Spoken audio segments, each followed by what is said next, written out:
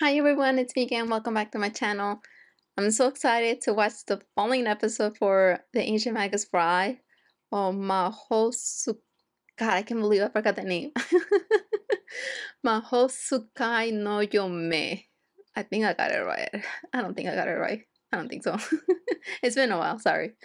Um, it's already building up the upcoming arc, and I'm really excited because again, it's a really amazing arc, and I'm so excited to until they animate those chapters in the manga, which literally had me like, wow. Especially, I love the fact that they're doing a Mela pretty much crying. It's gonna come in later, but I'm really loving this, especially the tunnel part. I'm glad that they kept that little detail. But yeah, I had definitely to go back to the manga in the beginning of these chapters because I remember some part. I think that's short a little later, but I think I love the fact about the last episode was the effect of Chise's eye. Well, Joseph's Joseph Joseph. There you go. His eye just changing and then pretty much repeating what those beasts are saying, and it's like, oh, it's so freaky. It pretty is pretty scary. But I'm really excited to see more because we're gonna see Chise interacting with the students, and I really love this part. So let's begin.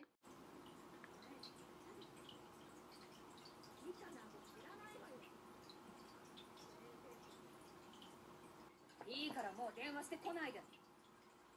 おはようございます。おはよう。電話でも怖いんだな。一応あんたの部屋でもあるんだから。私が何してようが気を使わないで入ってきなさいよ。ありがとうございます。あんたの喋り方。おどおどして変に丁寧で嫌。私のことバカにしてる。No. 嫌なこと思い出してイライラする。やめて。分かった。口は悪そうだけど気にしてくれてる。何？知ってる人に似てるなって。そう。私もあんたによく似た誰かを知ってる。臆病で人の顔を伺って的外れに全部に。それで自分が我慢してればなんとかなるなんて思ってそうなところは大嫌い。部活に人を誰かに似てるなんて言わないことに。ごめん。どうしてあんたはカレッジに来たの？ルーシーにとってはくだらないことかも。聞いてもいないのに判断するほどバカだって言いたいの。Goodness, it's pretty harsh. 悪意は最初の授業は薬学よ。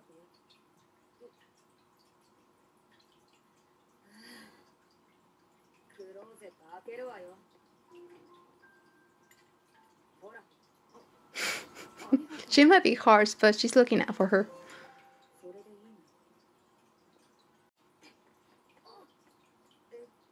ジャスミン。おはよう。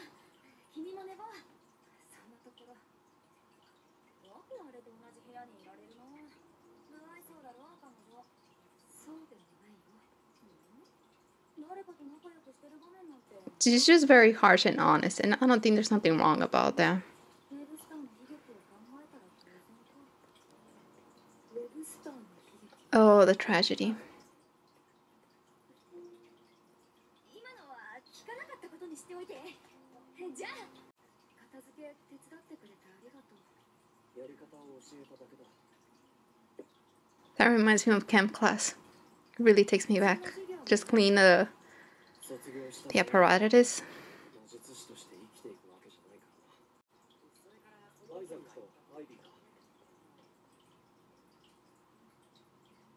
じゃあ俺部屋で食べるから。え？おう。やっぱり避けられてる。 Yep. いや、チセで大丈夫だよ。じゃあ僕もアイザックで。彼はノブ。ゾーイも新入生だろ。いろいろ教えてたんだ。僕は7つの盾みたいな名門出身じゃないからさ。逆にそこそこ。わかりやすく教える自信はあるよ。上の7つの7つの盾っていうのは、ここのカレッジを設立した7つの魔術の対価のことだ。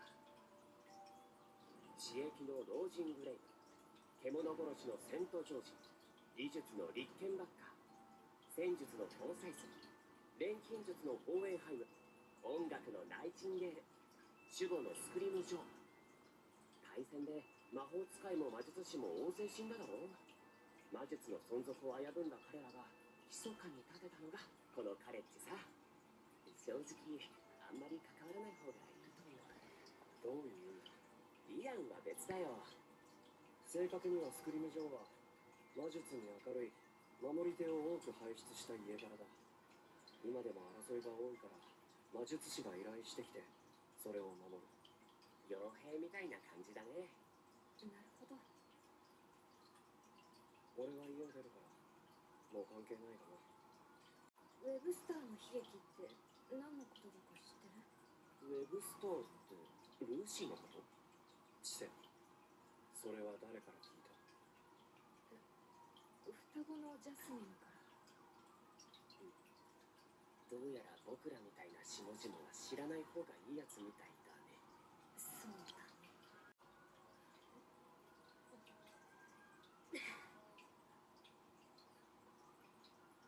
God, I hate that they're postponing the Webster tragedy.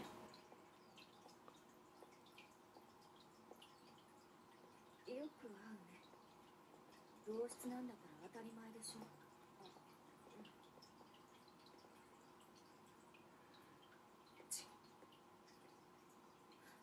アイビー、私あなたに何かしましたか？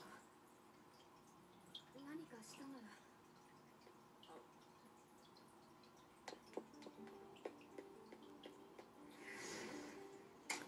And this is why I like Lucy. I mean, it's not right what she did, but it's not fair that he's doing that.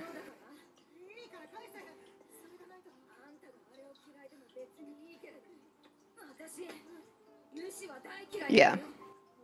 そいつの正体を知らないから。ハトリー、自分が一番知ってるだろう。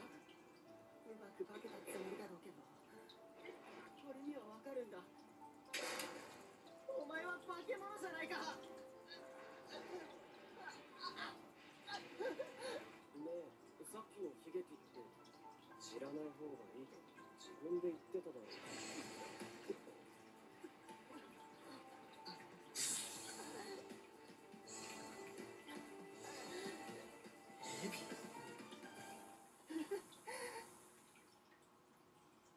Wow, they did that effect so good. 君は特別なんだ。特別。髪がヘビ。あんたまさか。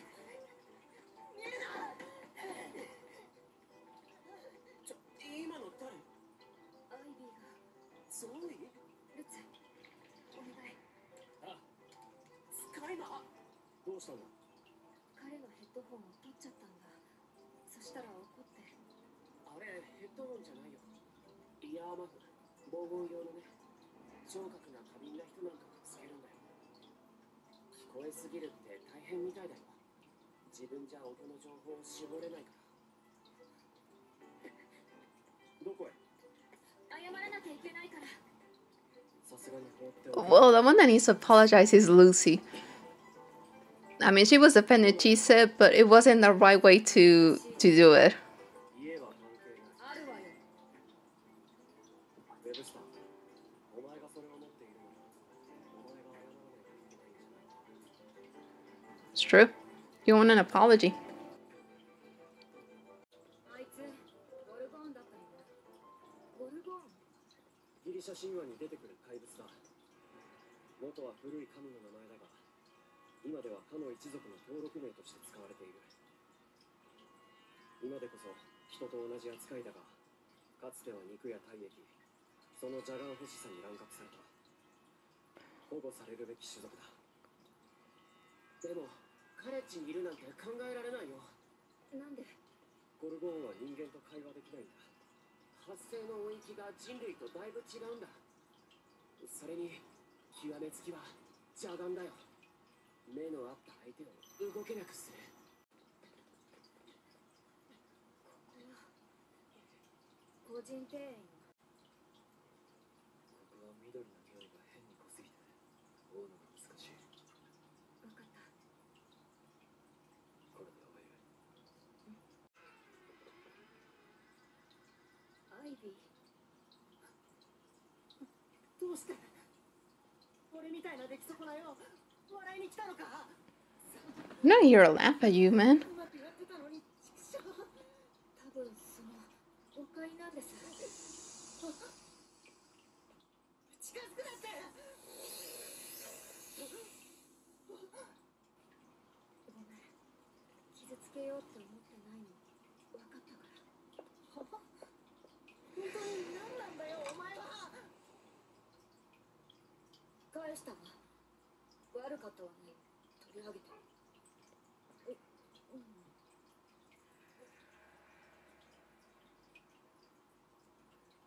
That's so な cool. んて聞いたけど声は聞こえるのよね。落ち着いた？大丈夫？チセは噛まれてない？ヘビは平気なの？大丈夫です。なんでやればできるじゃん。実家の姉ちゃん。アイビー、あんたはゴルゴーンなの？どうしてカレッジにいるの？責めてるわけじゃない。ただ理由が知りたいだけ。言いたくないならいいわ。誰も話したくないことがあるし。誰にも言わない。必要なら契約書も交わそう。あんたはいちいち書かない。大事なの契約は。国会のほとり、ゴルゴーンの隠れ里で俺の母さんが生まれた。そして魔術師でアジン言語研究者のお父さんと出会って一つの卵を産んだ。それが俺。卵？なんだよ、卵から生まれたんだよ。卵の方が生産性、安定性が俺は小さい頃から蛇と人を行ったり来たり不安定で、イヤーマフとゴーグルは必需品だった。特別光に弱くて特別匂いにも敏感で、邪眼の力もほとんどない。条件付けのイヤーマフがないと勝手に蛇になろうとする。ひどい体だ。それでどうしてカレッジへ？父さんが外に出るのは怖いんだ。俺は村でもおかしいって言われてた。人間にもおかしいって言われるのが怖い。誰にでも秘密はあるんだし、秘密があっても仲良くできる友達はきっとできるさ。だからカレッジに行って勉強とかしてきな。お前が心配でフィールドワークに出づらい。フィールドワークが本命か。 He's a sorcerer. 魔術師ってみんなこうなの？ねえ、ここで外に出る訓練をしてるってわけ。羽鳥はどうなんだよ。お前も人間じゃないだろ。これのせいか。Yeah, the dragon curse. あんた何したのよ。実はちょっと前にドラゴンに呪われて。ドラゴンに？ドラゴンってこんな匂いだったの？すごく毒々しい。呪いだからだと思うよ。 It's because it's a curse. ゴルゴンは祖先がドラゴンだって伝わってるんだ。だからドラゴンと会ったら血が騒ぐってイライラするのはそれなのかな。悪かったとは思うよ。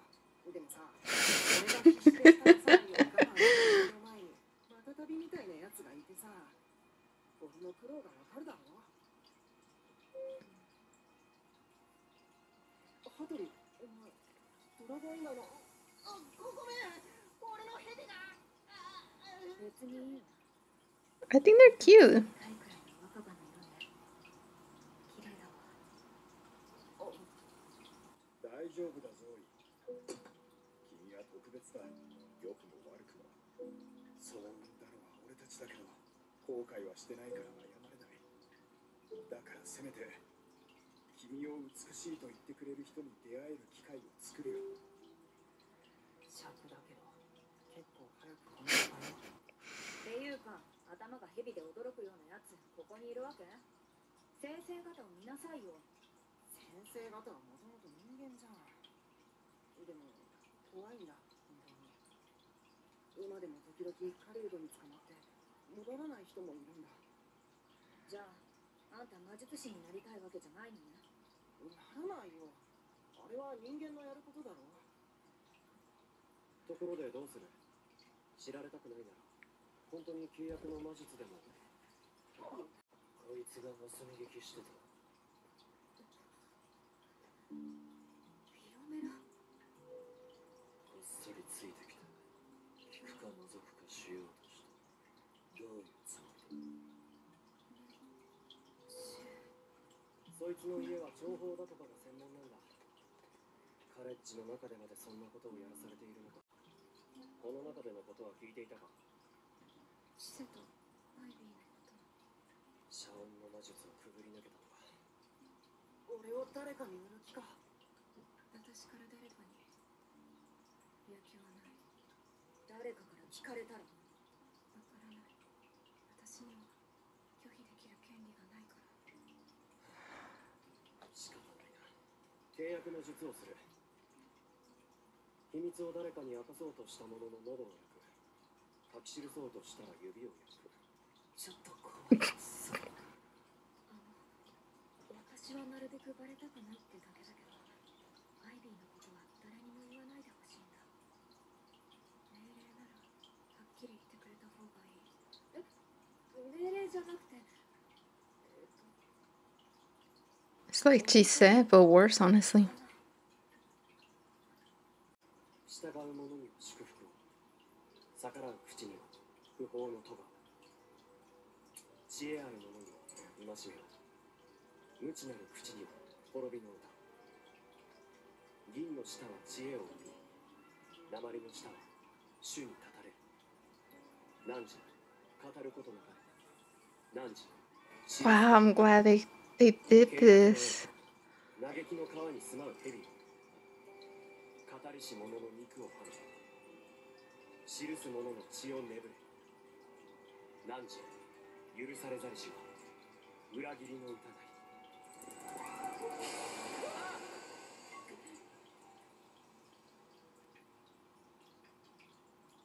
これで成立だ。Cool. シセ、まだ謝ってなかったから無視したり怒ったりしてごめん。気にしてないよ。私はあんたのことまだ信用しない。こそこそ気配を消した。あんたみたいな連中のせいで私の一族が死んだもん。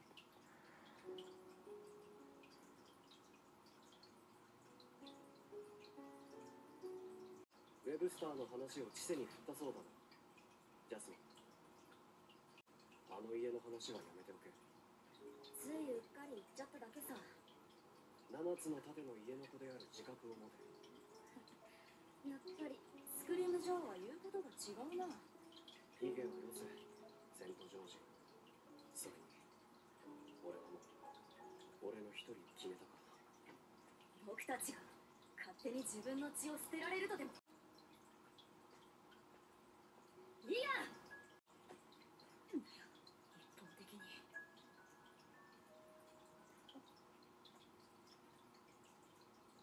たのパイロット。リアムから上から目線が過ぎるのよね。一人だけ打ち抜けたみたいな顔して本当に傲慢。いざとなったら死を見つけて逃げてしまいましょう。私たち魔法使いの素質があるかもってエインズワース先生が言ってたじゃない。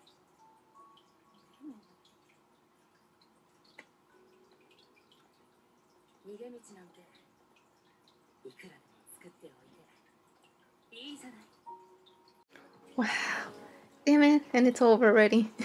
Not fair. Hmm. Wow.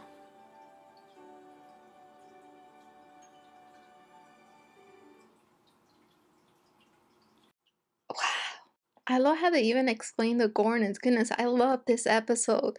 there's something so magical about this anime.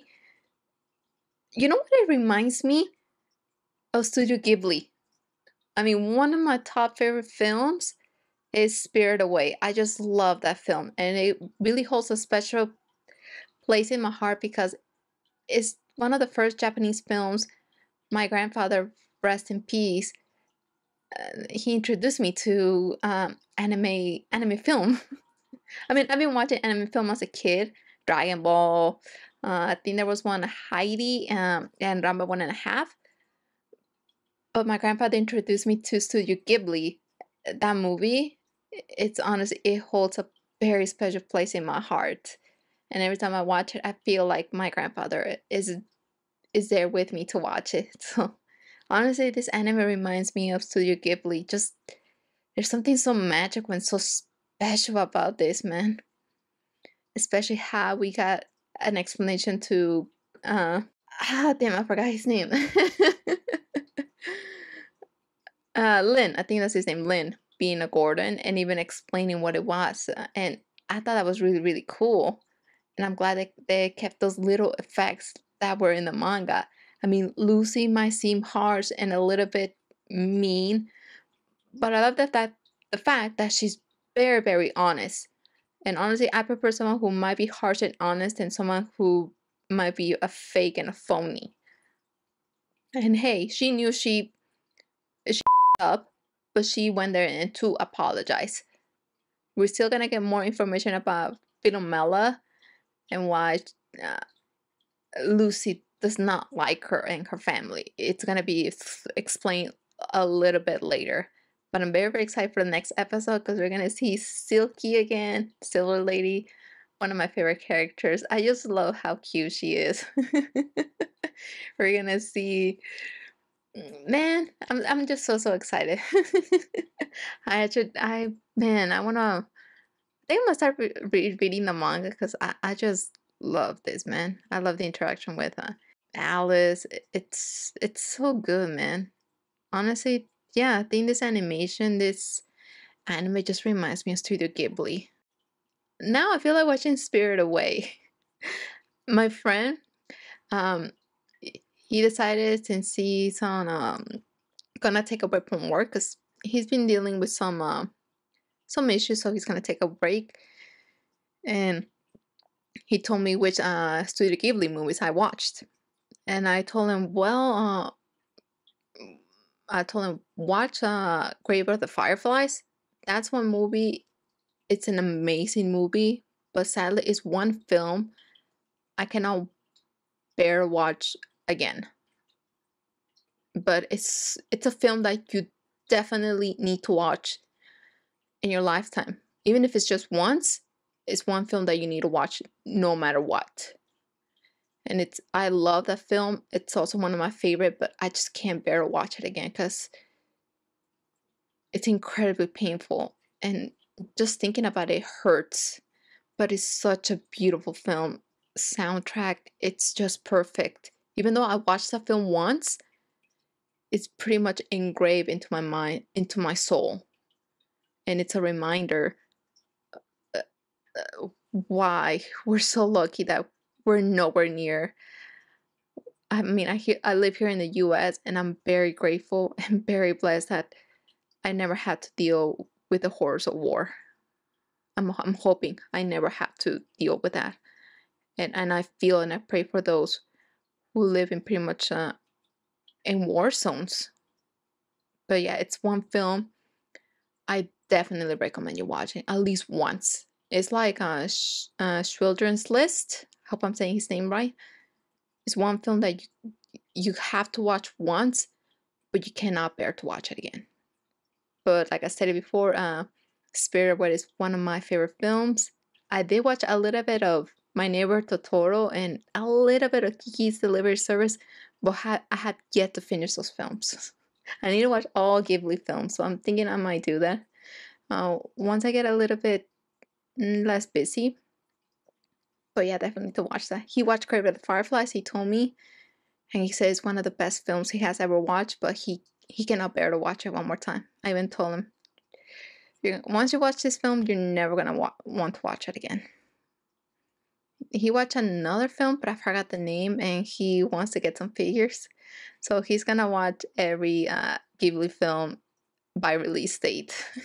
So it's gonna take him a while until he reaches my favorite film. But honestly, yeah, it just reminds me of Studio Ghibli, just the magic of it. And I remember I watched one of the OVAs from the Ancient Magus Bride. It made me cry because it was just so beautiful. Goodness, I'm very, very excited for this anime. I just love the soundtrack, the visuals. It's so magical, man. Well, anyways, thanks for watching, and I hope to see you for the next video.